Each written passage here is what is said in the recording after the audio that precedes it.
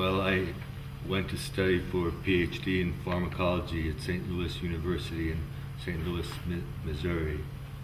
And one of the professors, Dr. Lynn Howlett, she was interested in marijuana, how it worked in the brain. And she worked with drugs from Pfizer Drug Company. They made about 50 different types of analogs of THC, the active ingredient in marijuana. And they were trying to develop some drugs that would be analgesic. And so we made one into a radioactive form, and using that radioactive cannabinoid-like drug called CP55940, we were able to identify a receptor binding site for THC. And that was the first time it had ever been done. That was in 1988.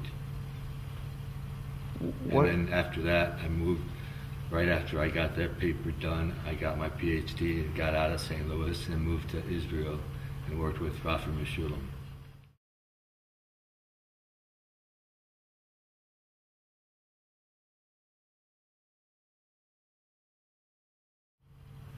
Well, I thought they have a receptor in the brain, so there's probably some chemical in the brain that binds to that receptor, just like dopamine receptors that dopamine bind to it. The opiates have enkephalins and endorphins bind to the receptor that morphine binds to and stuff.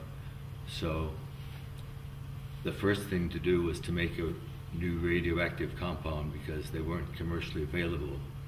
So we developed a very potent compound called HU-243, and using that compound we got it radio labeled with tritium, which is a radioactive chemical.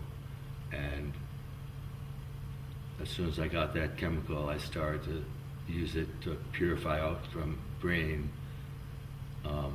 fractions that showed activity in the binding assay. We used as a screen for compounds that would bind to the receptor. And it took 2 years to purify an anandamide. It's only 1 part per million. So you have to move 1 million different things away from the 1 part. And I only isolated 600 micrograms of it. So it wasn't very much, but it was pretty pure.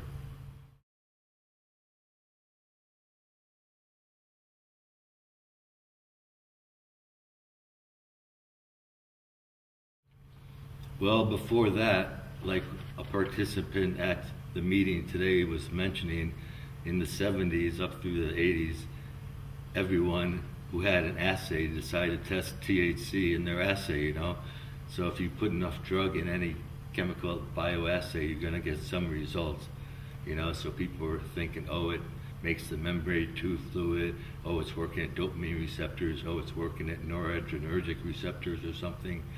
So everyone was having all different results. So it wasn't until we identified a specific receptor for cannabinoid drugs that it's opened the door up for a rational way to study the science.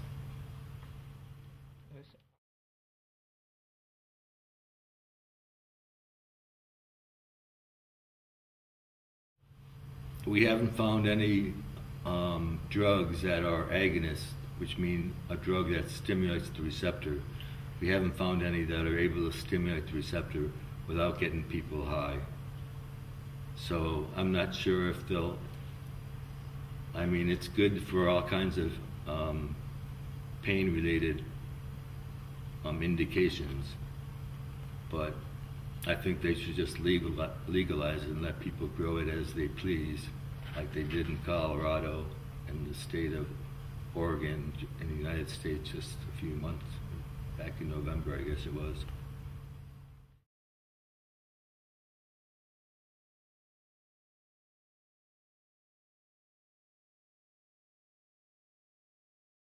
Oh, I don't think that would ever come to be.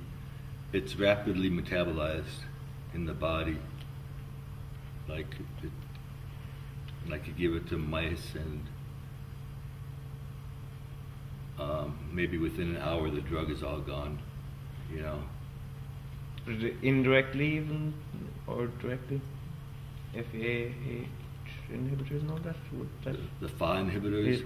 Oh yeah, that might be more possible to look at an inhibitor of the enzyme that breaks it down. Then you'd have more of it in the synaptic cleft, you know. So that is perhaps a possibility.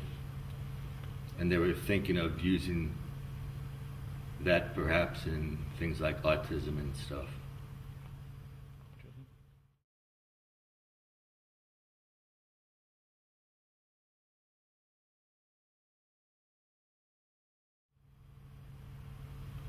Well, they're discovering more and more things about its interaction in the vasculature, in liver, even, you know, it's not just isolated in the brain anymore. It's like it's involved in all kinds of different functions from the lungs to the gut. You know, it's like it's really exploded. I mean, I remember going to a meeting back in 1987 in Australia, in Melbourne, and there were only about 40 people that went to that meeting, maybe. And now we have, I don't know how many people came to this meeting, but it's probably about maybe 150 or 200 maybe. And this is just the European meeting, you know, it's not even an international meeting. So lots more people are in the field. And some have made their whole career on anandamide. You had started. Yeah. I like making the word up, though. That was the most fun part. Ananda is the Sanskrit word for happiness or bliss. So I named it, and now it's a word in the lexicon of English. If everything's ready here on the dark side of the moon, play the 5 tones.